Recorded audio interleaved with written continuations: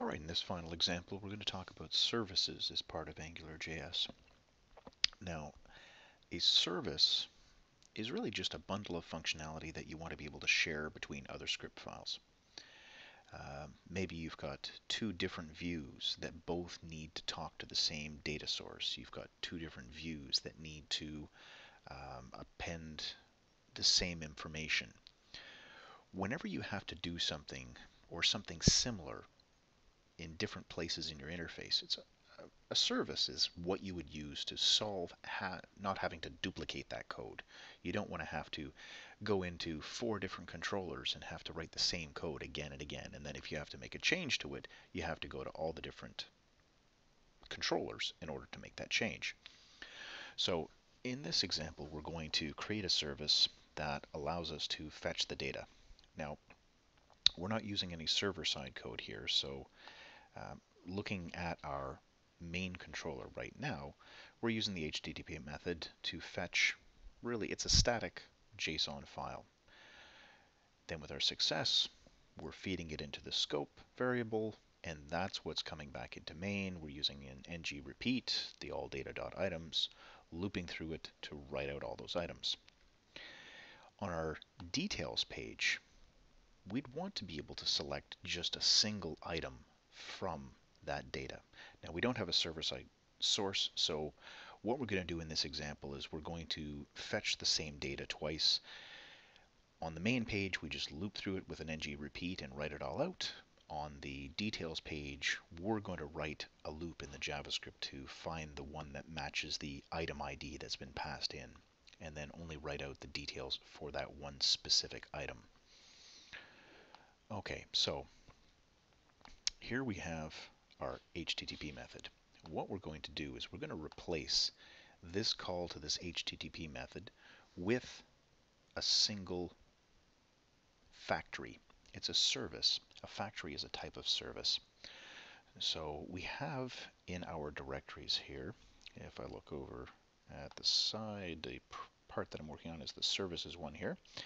And inside the JavaScript folder, I've created another folder called services.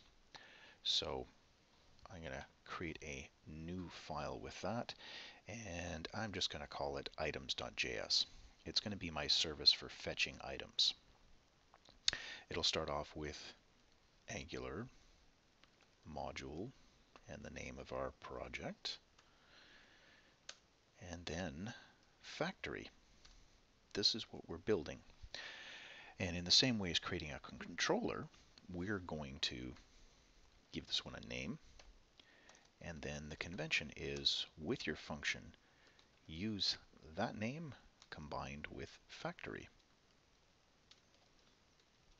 If I can spell factory, there we go. Okay, now in the same way as we did in our controllers, we're going to be using HTTP here. So we're going to include that in our factory. We're going to inject that in here so that we can use it. Inside this factory, we're going to take this method and we're going to be using that inside here. This is what we're going to be returning. So anybody who wants to call on the items.json file can use this factory to do the same thing and get the result back. Now we need to, at the very least, we're going to return an object with this inside of it. This is what we're going to be doing in our factory at the very least. This file will need to be included in our HTML, same way as our controllers did. So we'll go in here with a script tag, and we'll go into services items.js. That's the one that we just created. Okay, so this has now been included. We have a service that we can call on if we want. All right. Now, one other thing that I wanted to draw attention to is we're using Bootstrap. If you're actually building a project with Bootstrap, we can, or we should, be including the Bootstrap.js file. The Bootstrap.js file gives you extra functionality for the components that are built into it, things like carousels and so on that need JavaScript. If you include the Bootstrap.js, it means you also need to include jQuery. We don't want to do that, so I'm just going to delete that from here. That was just commented out. I don't want to have to include the Bootstrap.js, but what I do want to include is the UI Bootstrap. So the guys who built Angular have created their own JavaScript file that gives us everything that we need. So script source. Now I've downloaded a copy of this. You can see in the notes that I have a link to this file.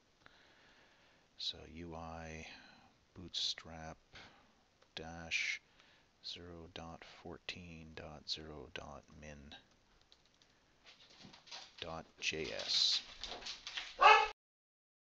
So we've added the bootstrap min.js for the Angular UI bootstrap. That is going to allow us to do anything that we would have done with the bootstrap components. And there's actually a website for this. The link is in the Canvas page that will take you to that, and you can read through the documentation and what they've done with all of the various modules. Alright, so moving back to our services file, our factory, what we want to do here is, beyond just returning the HTTP method, there's going to be different things that we want to do. If we were actually talking to a server-side service, then we would want to be able to get a list of all the items, get a list of a single item, do an update to a single item, delete a single item. There'd be a whole bunch of different methods. So what we're actually going to do is when we return an object, we're going to list off the various methods. So maybe I'd have one called getAll, and that would be a function. And inside that function would be where I would return this HTTP method. And since I'm returning that, I need to,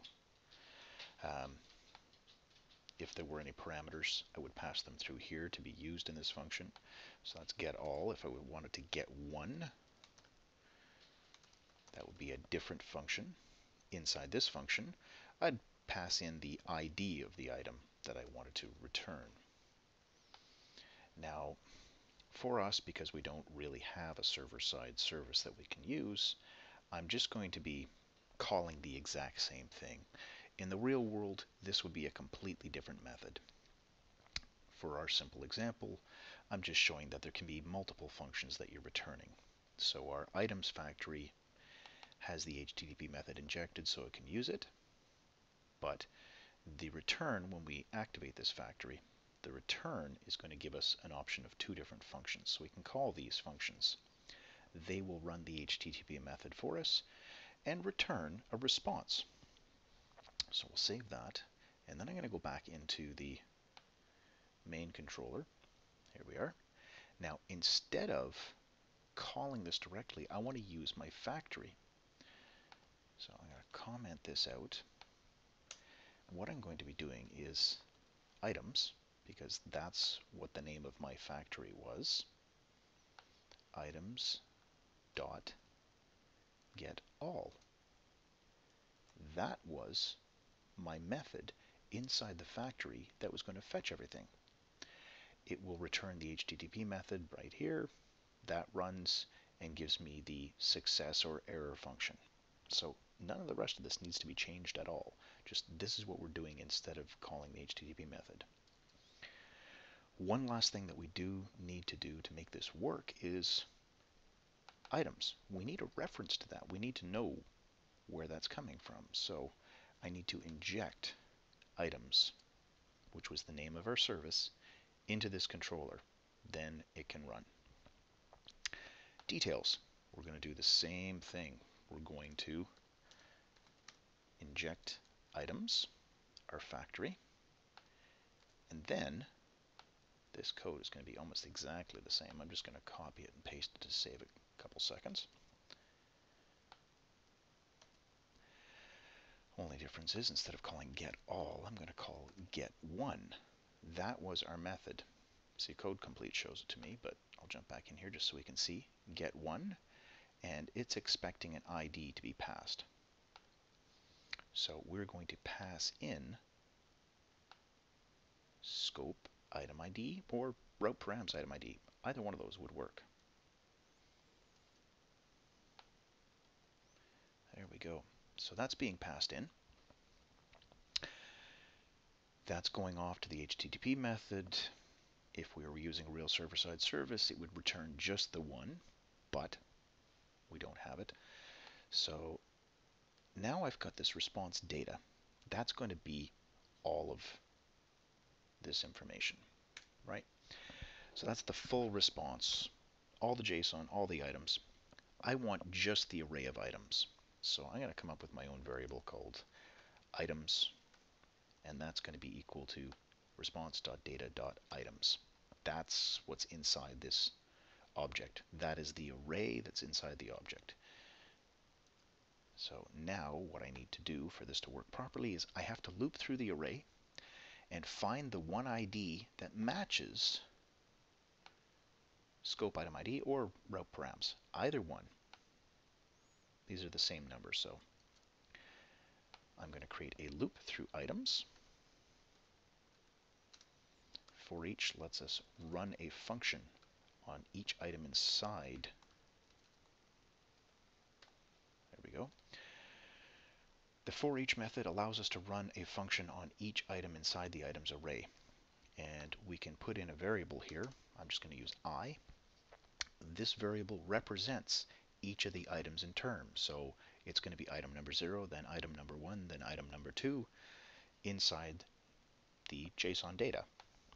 Now I want to check if the item that I'm currently looking at, its ID property, is the same as routeparams.id or scope.itemid. I found a match. And if I found a match, that is going to be the item that I want to save. I need to have something that I can pass back to the HTML, something HTML can use to render. That's our scope object. So scope dot item,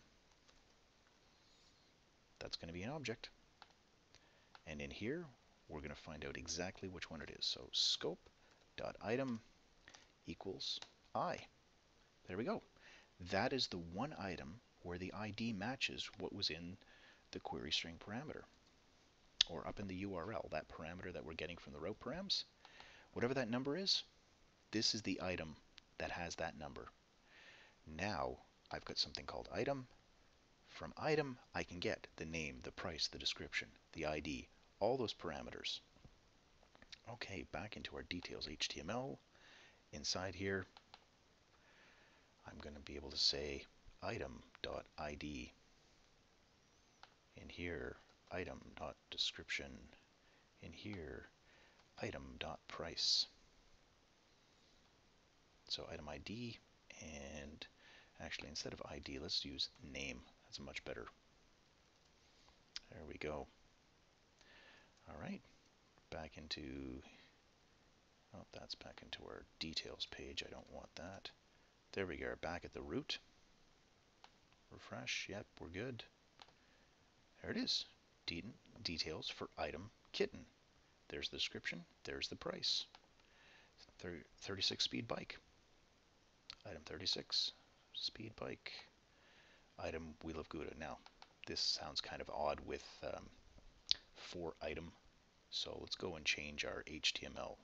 Come back in here and just say details for and the item. Or maybe even better, we'll just say just the name. There we are, wheel of Gouda. Silly putty. MacBook Pro.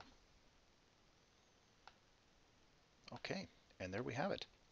So item is coming from our controller, which is in the scope, and it is I.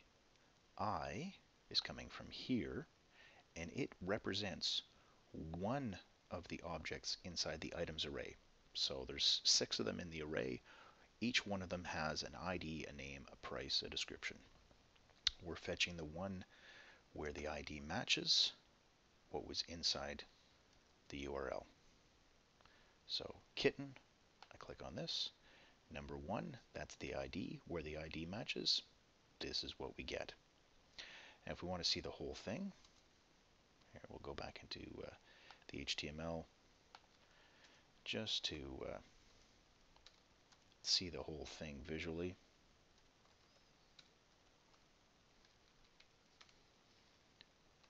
We use that class well with the pre-tag again.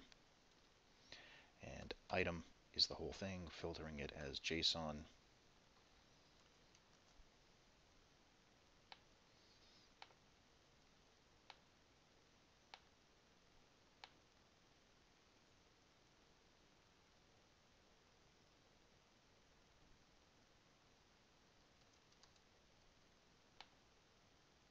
There we are. Just had to refresh. So there's number 2. Here's number 5. Number 6. All the properties are there. So that is I, which becomes item, and then we use item to pick at the individual properties and place them into the HTML. And that's an example of a service. So in a service, you create reusable functionality that you can share amongst different parts, different views of your application.